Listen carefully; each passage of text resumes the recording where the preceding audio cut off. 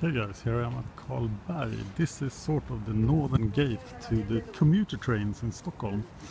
This small subway station, or not a subway station, commuter train station, is just north of the central station. So if you don't want to mess with the central station, all the people there, just go here if you want to go north. And this is the last day it exists because they have made tunnels.